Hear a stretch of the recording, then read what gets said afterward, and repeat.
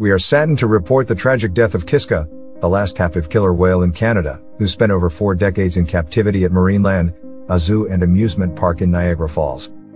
She was believed to be 47 years old at the time of her death. The announcement was made by the Ontario government, which had been informed of Kiska's passing by the theme park on Friday. Her death marks the end of an era for the country, as Canada had officially banned whales, dolphins, and porpoises from being bred or held in captivity 4 years ago. Despite the ban, marine mammals that were already held in captivity would remain in confinement, as in Kiska's case. Kiska was captured in Icelandic waters in 1979 alongside Keiko, the star of the movie Free Willy, and spent the rest of her life in captivity.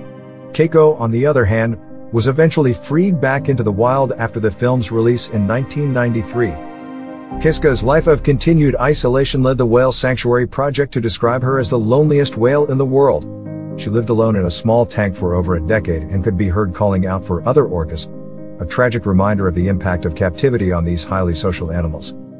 Animal rights organizations have long been advocating for the release of captive orcas into their natural habitats, arguing that they suffer greatly in confined spaces. According to People for the Ethical Treatment of Animals, Kiska spent her final years isolated in a cramped tank, swimming in endless circles or sometimes floating listlessly.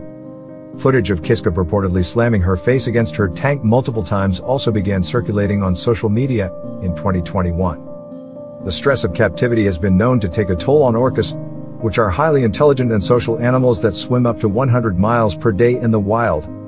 They have only ever attacked or killed humans in captivity and never in the wild, a testament to the psychological impact of confinement on these creatures. Orcas in captivity are heavily drugged with Valium, which can have a numbing effect on their senses and make them more docile. Animal welfare activists have responded to the news of Kiska's death with concerns about the orca's treatment while in captivity.